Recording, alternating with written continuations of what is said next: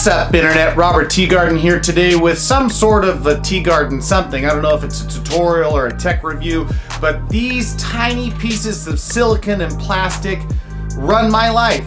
As a visual creator, my entire life, my revenue, the way I support my family is tied up into these small SD cards, the hard drives that back them up. And I am not a very anxious person, ladies and gentlemen. Usually I am cool as a cucumber, ice water running through my veins. But when I tell you I get anxious thinking about the fact that I support my family by the data that is captured on these tiny pieces of plastic and silicon, well, I wouldn't be lying. So why make this video? Today, what I really want to talk about is that as we roll into this new era of high resolution cameras, most cameras are capable of 4K, including the phones in your pocket. Blackmagic, Red, all these people are saying 6K, 8K capable with the Canon EOS R coming out soon. Data and the size of these files has increased, well, 4 times. If you go 4K to 8K, I mean, it's really just, you know, that's how the math works. And so if you're thinking about how you're going to do data management with these types of things, and the only solution you have is, you know, the thing sitting behind me over there. Look, let me reiterate what I'm saying. If you're being paid to do a job and the way that you're backing up your footage is only on the internal storage of your computer, you're asking for trouble. Now, without additional storage options, you risk losing footage. And as you progress in your creative career, losing footage is just a risk that you simply can't take. Believe me, I know I've lost hard drives from clients, and that conversation is not fun. Now, the appropriate solution for this problem is to get a RAID setup, R-A-I-D. And that'll give you duplicate backups of all the different footage that you put together. But RAIDs are not cheap. A standard one costs about 3,000 bucks, and when you're first starting out, that's money that could be used elsewhere for gear, lighting, lenses, cameras, etc., and things that definitely you could be spending a lot better money on.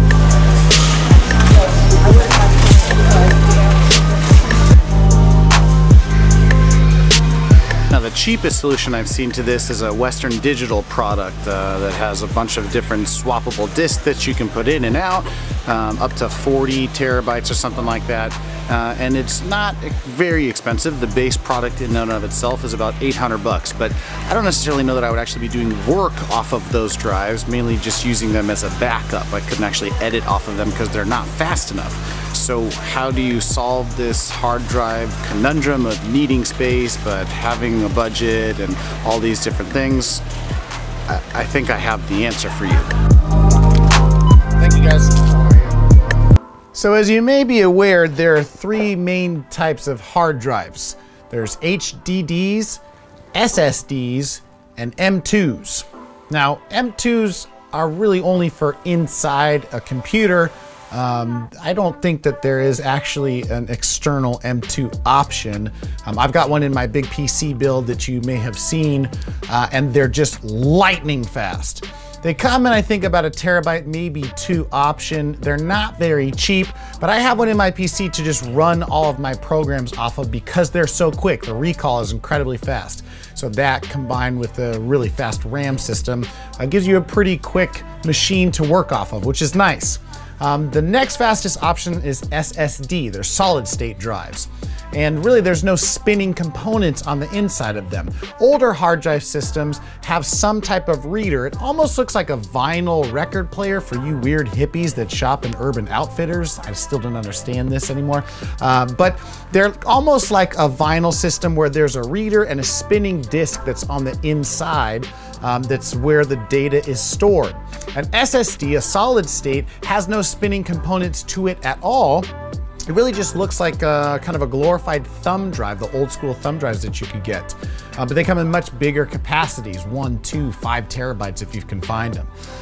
They're real quick. Most of them, especially the external side, write to between 3 and 500 megs per second, which makes them really ideal for editing drives because they're so quick, and that transfer of data is something that actually works really well with high resolution footage like 4Ks.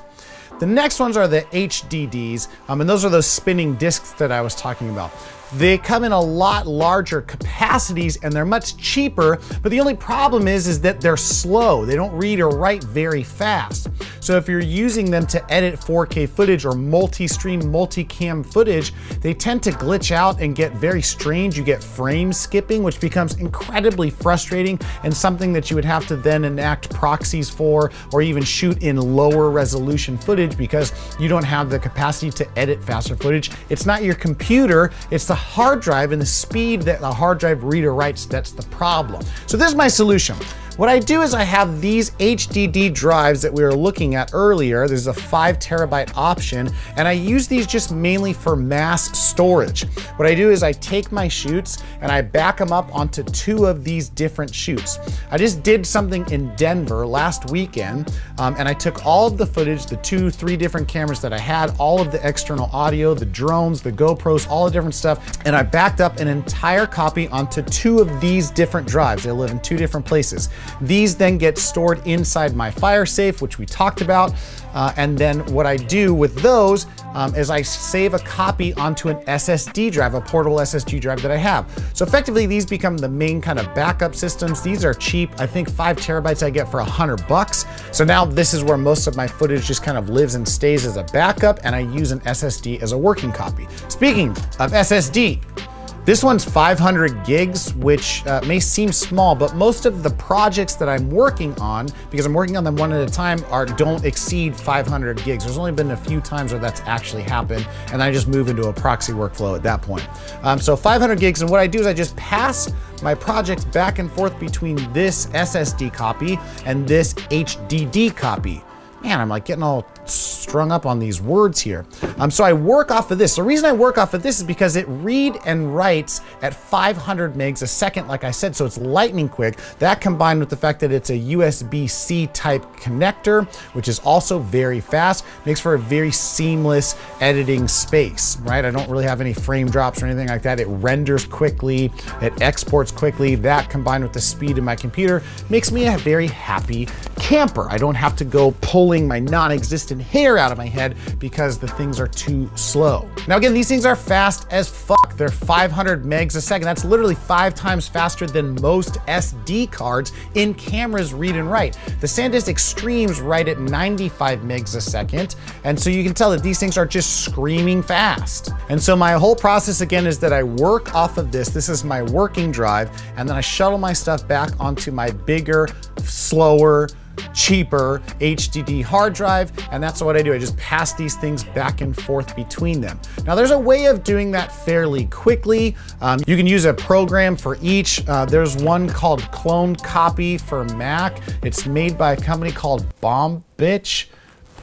Hell of a name, but my main flow is not on a Mac. So what I've been using is a company called Acronis or Acronis. They have a product called True Image. This is not a sponsored ad at all. This is actually really something I'm just testing out recently so that I can just click a button and have seamless transfer back and forth between the 2 drives. I want the most up-to-date copies of my project files, any renders or rendering files that I have to be back and forth and seamless, so I'm not looking for files all the time that I can't find, right? But again, the 2 HDDs and the 1 500 megasecond SSD drive that I have comes in around $325, which is a far cry from the 3,000 plus that you would see for a typical RAID system. Again, that's something that even I'm working towards because that's really the proper way of doing it. But when we're on a budget and we're starting out and we're creating our own path, but we have the need to back up projects for clients, it's better for us to take that $2,700 extra and spend it on lights, spend it on a lens, spend it on things that are going to really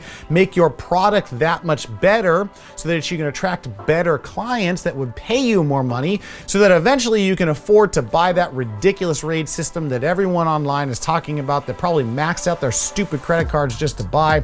Right now, you're cash flow positive. You've got multiple ways of backing up your stuff and your stuff looks sick because you've got great gear that really matters to do the job right. All right. Now, we've already talked about this like, share, subscribe thing. You know what to do. We're not going to go over that now. This is Robert Teagarden, and we'll see you in the next one. Thank you. Peace.